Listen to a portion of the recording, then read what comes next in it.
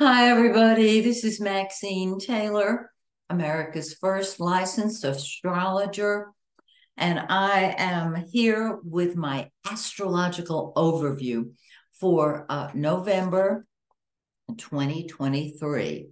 After I record this one, then I'm going to go through each of the signs, and all you're going to do is select your sun sign and or your rising sign and watch them, and you'll have a really complete picture of what all's going to be going on in your life during November. First, though, I'm so excited to share this with you. I've probably mentioned this before. My latest book is called Secrets from the Womb, and it's subtitled The Hidden Pact That Runs Your Life. This book is not for everybody. This is for the spiritual student who is sick and tired of watching the same scenario of their life play out. Different people, same story. SSDD. And this student has tried everything, for everything spiritual, perhaps, or nothing spiritual. Astrology, numerology, psychology, and yet they keep going back into their story. I asked God to show me why I did that, and I was given this information. I have testimonials from people I've worked with. Their lives have changed instantly. And from then on, you're on a different path. It's a path of love and light and truth. And those words I've come to see fall hollowly compared to what you will experience when you take the three little steps that I've described in this book, and the testimonials from my students and clients that are thrilling. Unbelievable changes have taken place. So if you're interested in this, it's available on Amazon, of course. Give them a call, email them. Secrets from the Womb. Okay, next announcement. A lot of you have asked me about my astrology classes. I have just finished up a series of classes that have lasted almost a year. And I am thrilled to say that I think there are 3 people in a class of 9, because you start with a large group and then people drop by the wayside because they realize that there's a lot to astrology they didn't know before. Even though I simplify it, you have to really want it. And if you would like to be an astrologer, I will share everything I know with you. So, I am going to be offering a whole series of classes in January 2024. If you're interested, you just go to my website, MaxineTaylor.com, shoot me an email, because I'll have the information is probably up there now, but the actual date and time and all that good stuff will go up if it's not already there. Okay. I have to look at it to see if it's up there already. Okay.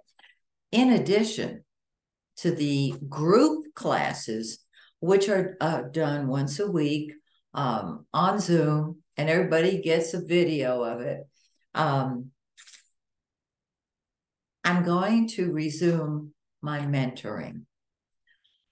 You might not want to study astrology in a group of people. You may be the kind of person, you've studied astrology on your own, perhaps, and you want one-on-one instruction from me based on your chart, your kids' charts, your spouse's charts, your dog's chart. You know what I'm saying? You would probably benefit from me mentoring you, because you will move at your own pace. You will not need the beginning information. If you do, that's where we'll start, but it will be based on you and your chart.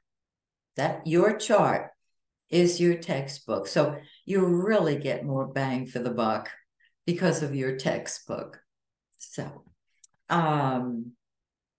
I think that's it. Oh, daylight savings time ends 2 a.m. November 5th.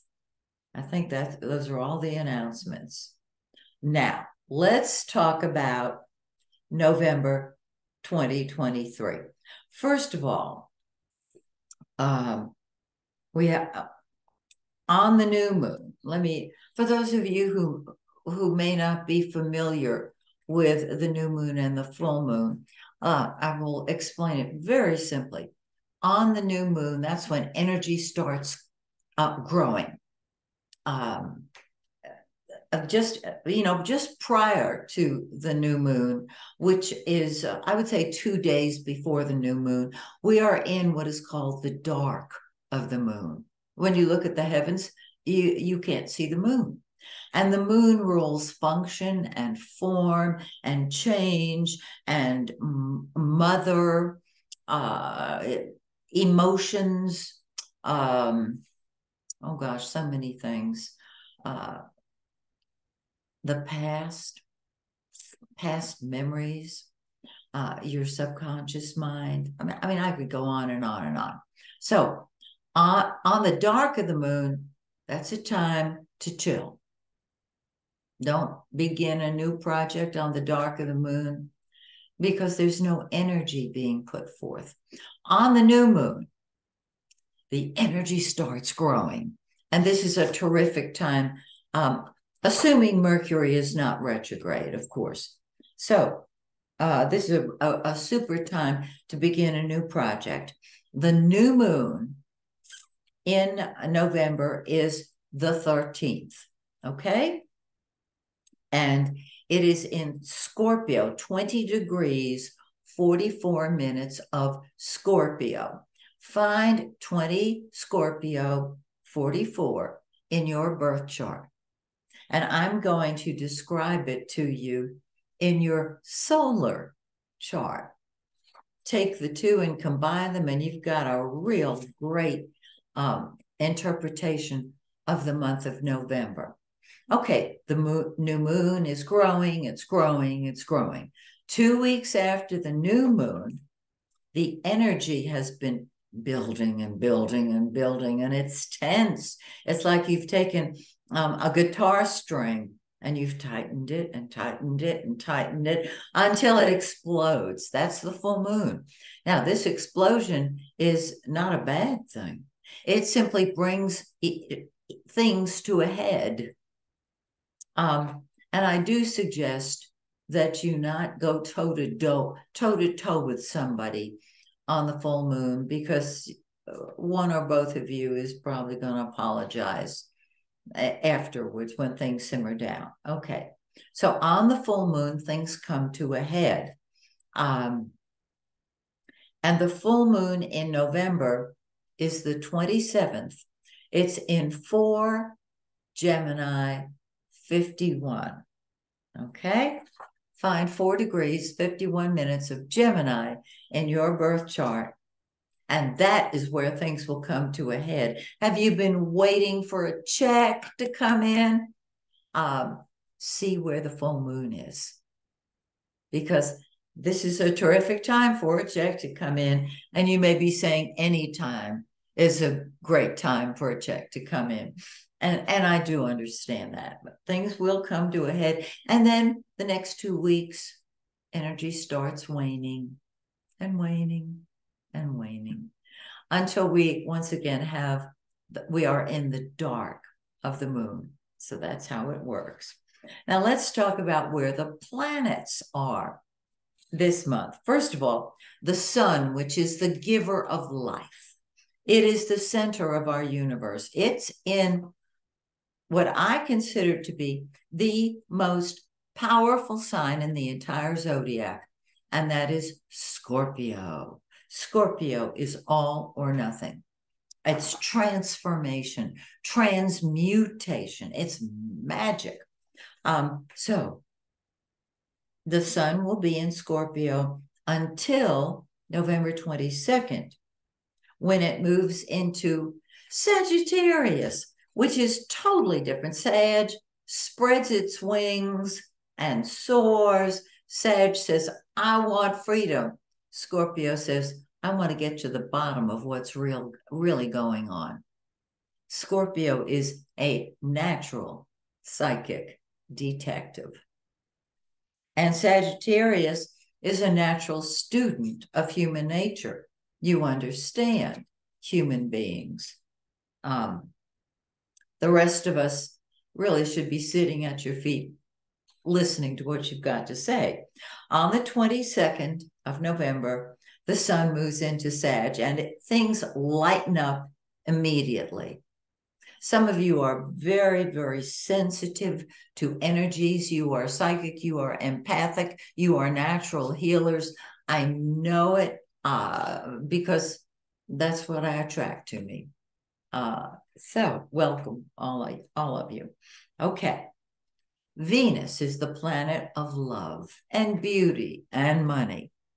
It is in Virgo. Okay. It's been in Virgo. Virgo crosses every T and dots every I. Virgo wants to be of service. Virgo is a perfectionist. Virgo drives themselves crazy because they want to be perfect. And Virgo wants to serve. Well, Venus is love.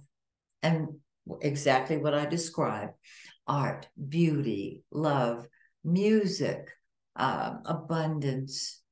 And so on the 8th, it moves into Libra, its own sign. And this is lovely because Libra wants balance and harmony. And Libra is the sign of partnership. And so what you're going to do is take your attention off of your job and put it on your relationships. Lovely. Mercury. This is very interesting. Mercury, first of all, rules the conscious mind. Okay? I told you that the moon rules the subconscious mind. Mercury in Scorpio means Mercury is talking about what's really going on. Mercury wants to get to the truth of everything that is. Okay. So our thinking has been deeper, our communication has been deeper, and it's going to stay that way until the 10th, when Mercury moves into Sagittarius. And you know, Sag, you can tell Scorpio your secrets. They'll take them to their grave. Don't give your secrets to Sag. Nothing wrong with Sag. They're marvelous people. But they tell the truth. You ask them a direct question, they'll give you a direct answer. And if you have been sworn to secrecy about that issue that's being asked, okay, there can be a little issue there. Now, when Mercury goes retrograde, it won't be going retrograde in November, but when it goes retrograde, everything is confused. Communication, correspondence, transportation, it rules our mouth and our minds. So before Mercury goes retrograde, which it does 3 times a year, it moves into the shadow of the retrograde. Now, let me tell you what this is. When Mercury's retrograde, we do not, under any circumstances, begin a new project. You would not start a new job. You would not get married. You would not move into a new home on a retrograde Mercury, because anything you begin under the retrograde Mercury will either fizzle out completely or has to be redone within the year. However, what you can do and will want to do is tie up the loose ends of unfinished projects. So if you've been looking at a car, let's say, and you've looked at this car and that car and that car and that car, and you just you've started the looking process. While you're not supposed to sign a contract under a retrograde Mercury, if you have put down a deposit on a car prior to Mercury going retrograde, that is considered an unfinished project and you want to finish it. Now, Mercury will enter the shadow of the retrograde. And when it's in the shadow of the retrograde, it's like the forerunner to the retrograde. When that happens, everybody says it feels just like Mercury is retrograde. It does feel like Mercury's retrograde. Mercury is not retrograde. It's in the shadow of the retrograde. So what you're going to do, if you possibly can, sign those contracts, start those new projects while Mercury is in the shadow. And Mercury moves into the shadow, don't go away, on November 25th. All right? And join me next month when I describe December to you, because that's when Mercury will be retrograde, appearing to move backwards in the heavens. Then it stops and moves forward. It goes direct. And as soon as Mercury goes direct, it moves into the second shadow of the retrograde. In other words, I call it the prequel and the sequel. The prior shadow and the after the retrograde shadow. I find that I can get so tied up with details, even when it's in the shadow, that I just, this has to be done, that has to be done, this person needs my attention, etc. I find that in the sequel, in other words, we won't use my jargon, after Mercury goes direct and it is in the second shadow, I get things done that needed to be done. I'm not saying that's how it will be for you. It just means that that is when I get up and get busy. Okay. And Mercury, as I said, starts in Scorpio and finishes in Sagittarius. But it's slowing down. It's moving forward because it's getting ready to go retrograde. Mars, the planet of war, the planet of what we fight for, we take a stand for. Mars is passion. It, unlike Venus, which is love, Mars is passion. It is in Scorpio, which it co-rules. Pluto and Mars co-rule Scorpio. And so Mars is very intense. Scorpio is a very intense sign, feels things very, very deeply. It is in Scorpio, Mars is in Scorpio, till the 24th, excuse me, when it moves into Sagittarius.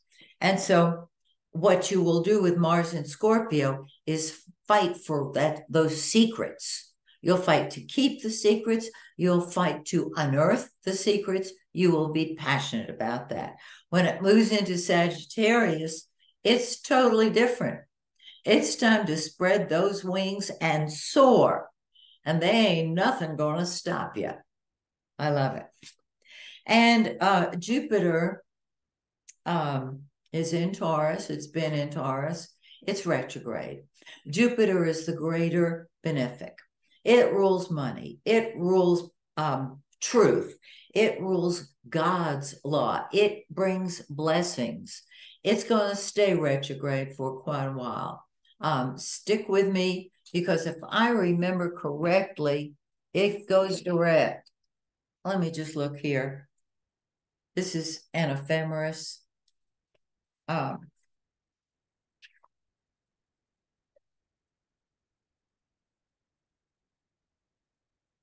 right, it's still retro. Still retro. Okay. Jupiter goes direct on between December 30th and 31st, right around the new year. And if you've been waiting for money or whatever wonderful thing you've been waiting on, that is when Jupiter will go direct, and you will be able to think about collecting what it has to offer. So I am going to now get busy with each sign and describing each sign and what to expect in November. So till next month, may the stars shine brightly on you and yours. Bye for now.